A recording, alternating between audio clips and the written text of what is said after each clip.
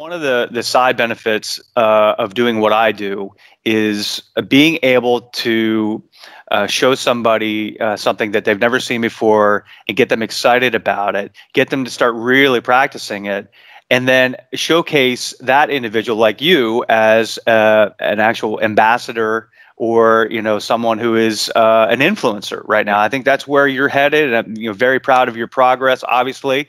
Yeah. So now you can become an influencer within your network. And that being said, what is one or two tips that you think would be helpful for someone, who is on the fence or on the sidelines of social right now?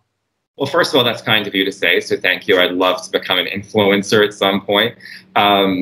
And I think, I could talk about social media and LinkedIn all day. I've created my 10 commandments of social, but I'll only give you two because I know we don't have the time for all 10. So the first one I will say, Eric, is know the top three things that you want to be known for, right? What are the three things that you want to be famous for?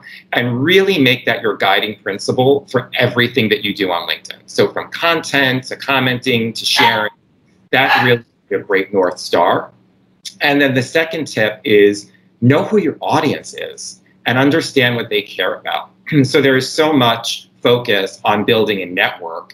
And I think you and I both know it's not just about the numbers. It's about people that really care about the things that you care about and people that are going to want to engage with you. So I think if you can kind of marry those two, the things that you want to be known for and the people that actually care about those things joining your network, I think that is the key to success. Well, I couldn't agree more. And, it's always great to have some of these learnings being put into practice. And I think what you've given is absolutely spot on.